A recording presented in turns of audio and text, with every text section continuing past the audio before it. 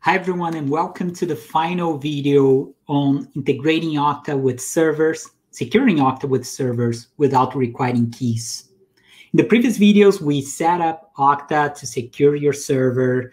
We did that only with one server, and then we included additional security through MFA, and then we worked it through granular access control through pre-authorizations, grants, etc.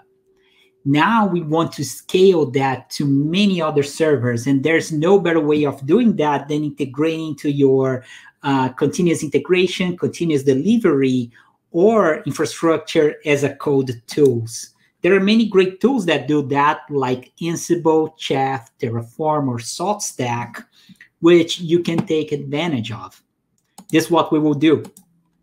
So first thing I'll present you to some of the integrations we have in Advanced Server Access to take advantage of CI and CD. We're gonna pick one of those to play with. Today, I'm gonna go with Chef. We're gonna configure this this Chef recipe, and we're gonna test it out. The reason why I'm going with Chef is because Chef has this pretty cool feature called Kitchen.ci. So what Kitchen.ci allows you to do is to basically run your own Chef test bench with as many servers as you need. And those servers are actually hosted in a virtual box that's running in your computer. So it's a great way of test benching your recipes in your automation without actually going straight production. So, okay, as I was saying, it's way easier to use a CI/CD or IAC tool in order to roll out the server agent from Advanced Server Access into your servers, because with the same recipe, with the same cookbook, or with the same plan, you can have many servers getting all that you need. And if you looked at, these are the notes we had from the first tutorial when we enrolled our first server. All the commands you need to enroll ASA or Advanced Server Access with your server, they're plain standard bash commands. And that means that anything you use to push bash commands to your server fleet, whether it is Terraform or something else, can be also reused here to enroll the ASA or Advanced Server Access agents. We have many tutorials that teaches you how to do that with whatever you use, whether this is Chef, Ansible, Terraform, Puppet, CloudFormation. We also have integrations with Jenkins and other solutions. But again, I'm gonna use Chef. And to do this, I will go with this tutorial. So I'm gonna follow along the tutorial. You can get the link yourself and do it as you see fit. And you can run back here if you have any questions. Many of the steps here I kind of already did just by setting up my free Okta tenant. So I'm going to skip some of those, but I'll try and stay as close as possible. So first thing, I'm going to head over to my Okta and create an enrollment token in a project to have all my servers in. I could be reusing our test project, but you know what? I'm going to go with a new one and call Chef Test. I won't require pre-authorization. I'm just going to hit submit here in interest of time. You already know how this works. If you check the first video, I'm going to assign this to all my users that are going to be administrator on these computers, sorry, these servers. And finally, I'm going to create an enrollment token specifically for Chef that will be used by the Chef recipe in order to enroll securely these servers at Okta. Cool. Now that's done, I'll jump over the tutorial and see what else we need to do. Oops, I opened this multiple times. Now I need to see our sample recipe. So I can clone this from GitHub. So before actually I do this, let me show what we have. So this is available for everyone to check it out. So it's a public repo. It shows you how you can use Chef or the test kitchen in order to roll out ASA to multiple servers. Cool. So let me clone this. Okay, git clone here. If you're not familiar with Git, you could just go and download this and unzip, and it would get in the same place. Now that I unzipped this, if I enter the directory, I'll see all the files that you see here reflected here. Because I want to show this better to you, let me use my VS Code so you can see the files and everything side by side. Oh, okay. So my README came up here. All the information I need, including the files, are here, so we can follow along the tutorial based on that. Okay. So according to this tutorial, I have key files. So I'm just going to work through the most important ones, I feel the most relevant ones. I guess the most interesting one you will see is called install ASA. And what you have here are basically all those steps we talked about before. I don't know if you remember, and if I can find that script here. All the steps I would execute on my regular bash script to have ASA installed in my server, they're ported over to Chef. So it's on the Ruby format, which is used by Chef. So when I apply this recipe, regardless of the server, it will identify the distro, it will install that agent, it will do all the work of setting the enrollment token, putting everything in order for me. Sweet. So I don't need to do that work of scripting myself. I can just use this recipe to get, to expedite the process. So continuing with this, I have the uninstall, which is a different recipe in case I want to throw this off. I have a kitchen, which is the file I'm going to use to set up my kitchen test.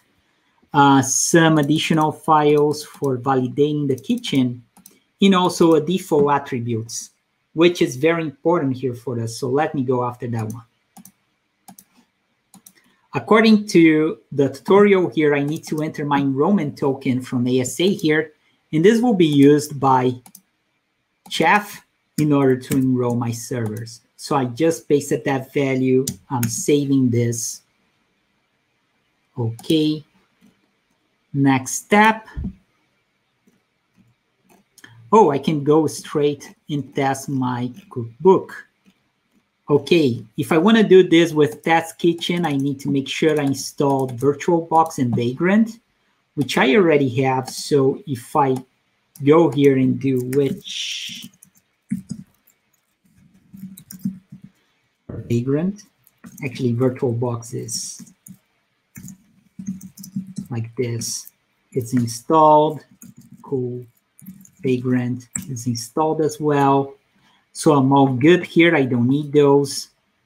One other thing I need to do is make sure that I'm using the same interface where I have my bridge connections, which for me is my airport Wi-Fi, and have that in my kitchen YAML.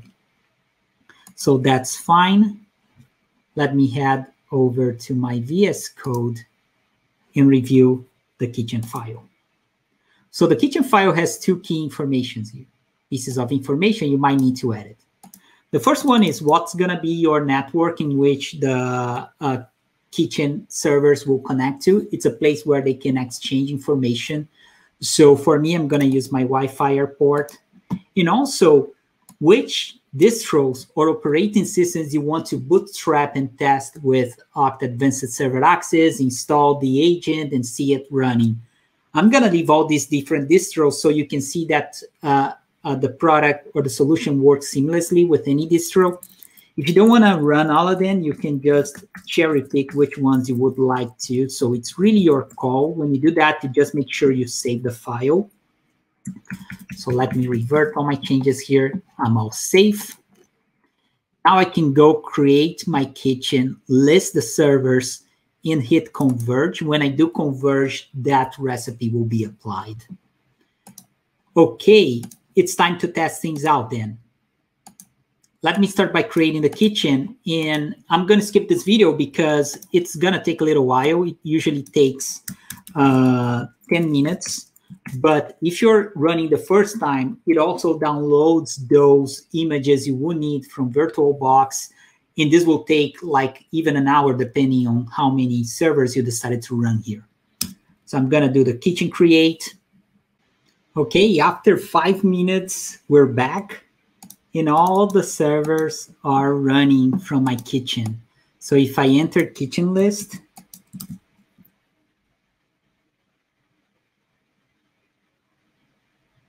I can see all of them created. Now that I have my infrastructure running on my own computer in my own kitchen, I can use Chef to apply all my recipes and see all my servers being rolled in Advanced Server Access. So for this, I need to just enter the command kitchen converge. Okay, so 3.5 minutes back, we're done with enrolling those 5 servers in Advanced Server Access. So if I go here to the audits, I can see that all these servers, they got in, and they're associated with my Chef test project. So if I go here to the servers, I can see all of them listed. And this means that, and let's go and test it out. If I go in,